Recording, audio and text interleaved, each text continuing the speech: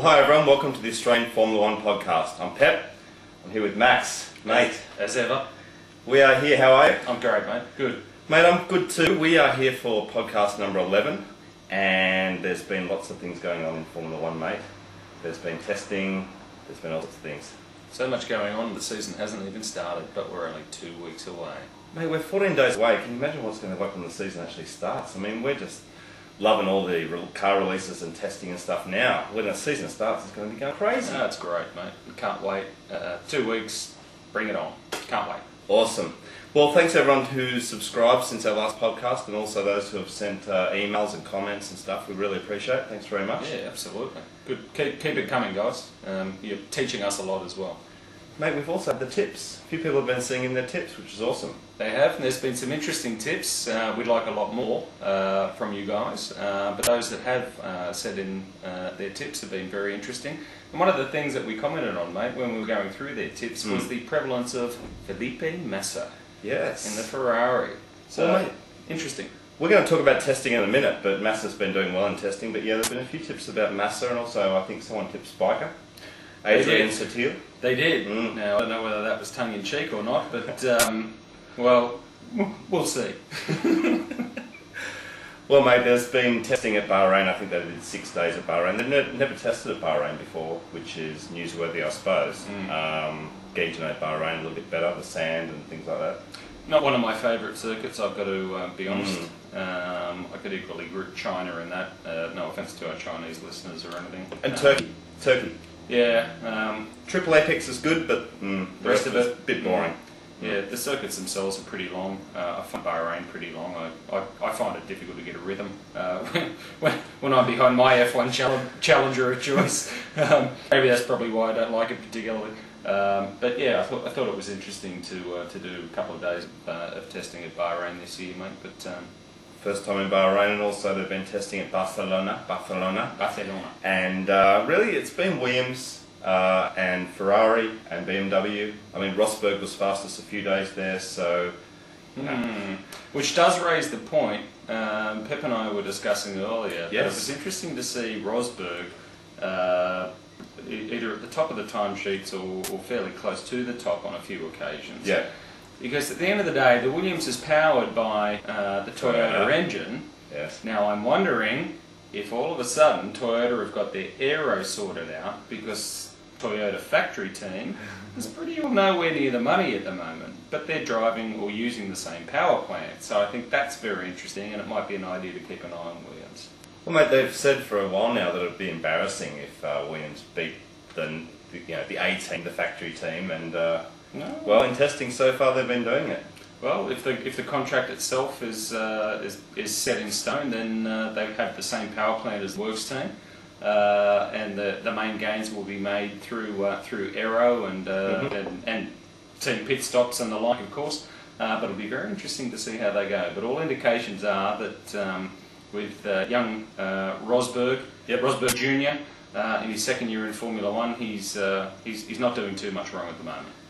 Wouldn't that have been fantastic if Williams had a resurgence, a massive resurgence, just as Mark Webber left? I mean, that'd be fantastic. If they could win races and things, Webber's gone, Rosberg's winning races, Alexander Wirtz is winning races, that would be just sensational. I mean, good luck to Williams, you know. Yeah, absolutely, and I'm looking forward to Wirtz actually coming back into a racing seat this year. I think he's got a lot to prove. Yeah. An excellent tester for McLaren in particular. A lot of knowledge, a lot of skill, and at the end of the day, what's most important is that he is a quick driver. Yeah. And I think Nico Rosberg will learn a lot off Alex Wirtz this year, but I'd like to see Wirtz up there or thereabouts.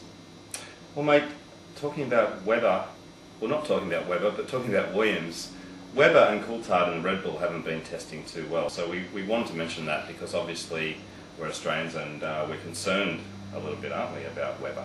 I'm concerned. I mean, testing's testing, but the guy is very slow. I mean, the car is slow. Coulthard has on occasion shown that he's been fairly quick in a few tests. Mind you, he's the incumbent RBR driver, but I'd like to think Mark Webber can come back harder than what he currently is. But anyone who knows the Australian psyche and knows a little bit about little bit about Mark Webber knows that The guy's going to... yeah, this is probably a temporary glitch, and Webber's a pure racer, and his main aim is to win races and eventually the World Championship. Of course, that goes without saying. Yeah. But at this stage, I mean, it's his first year with a new team and a new car and a new environment. Although some might argue, Could they be foxing, Max? that it's Jaguar rebranded. Got to remember that was in 2003, 2004 that Mark last drove for Jaguar. Yeah. But fingers crossed. I'm a little bit concerned. I'll put it to you like that. We're a little bit worried, but we're hoping they're foxing. We're just fingers crossed that they're foxing. But... And shadow boxing. Who knows? Well, Bahrain, Barcelona, and that was supposed to be it, but then a few teams have announced that they're going to do some more testing. So we've got Red Bull doing a couple of days at Magny Cours in France. And we've I got like how you pronounce that. Magny Cours. Magny Cours. Yeah. And Toyota at Jerez. So there's still a little bit more testing to go. I guess they're trying to iron out some bugs. I mean, Red Bull testing at Magny Cours, I mean... Yeah, to me it's a little bit of an odd circuit to test, but from what Red Bull have admitted, they're testing the aero package that they'll take to Albert Park in Melbourne. Personally, I would have figured that should have been done and dusted by now. That should have been sorted out. But if you believe Christian Horner, this is already mapped out, and it's business as usual. They'd already planned to do this test, but it was all business as usual or something. Was that what they were saying? That's what Christian Horner was saying, as anticipated. We'll be going to Magny Cours, and I'm like, strange circuit. And why, when official testing is effectively over now and teams are looking to pack their cars up and their teams up 14 days to go and shift them over to Australia, would you be doing a last minute test to get your aero worked out for the first Grand Prix of the year, which is in 2 weeks' time? I found that a little bit surprising, but again, they could be foxing, as Pep said. We never know. Personally, I don't think so. You never know.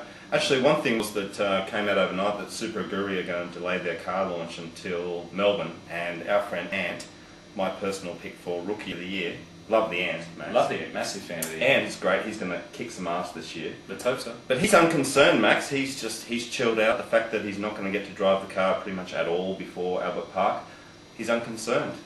Either his PR skills have taken off exponentially in the last year, and he's got no qualms and no problems whatsoever, or he's quaking in his boots. I'm sorry, but 2 weeks out from the opening Grand Prix, in your first full year as a fully fledged Formula One driver, unconcerned, to turn around and say, well, the basically only testing the car that I'm going to be contesting this championship in is going to be done at qualifying and warm-ups at the opening Grand Prix. I find that a little bit daunting, and he hasn't tested on the Bridgestones yet. New Bridgestones? What's that? What new Bridgestones? Yeah, well, tyres, do they mean anything? Only a joke. But yeah, I found that a little bit of bravado from Ant. But I'm hoping as the season progresses that he can show us what he's truly made of. Is it bravado? Is it stupidity? Is it naivety? What is it? I mean, what is it about Ant? Ant. I think he's sort of doing or saying what is expected of him. It's his first seat, and he doesn't want to jeopardise that by being negative. Yeah. I don't think this is really anything out of the ordinary from a driver in his first year. You look at Nico Rosberg last year. I intend to take Williams up to the top of the Grand Prix Cherry, and in Bahrain last year, he did qualify 7th.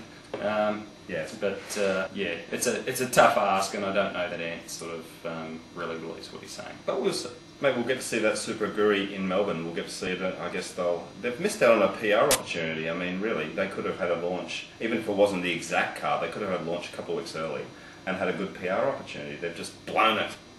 You mean the Super Aguri Honda Rare 107? Oh, sorry, I mean Super Aguri with the Honda. spray job. That's had the spray job. You didn't hear it here first. No.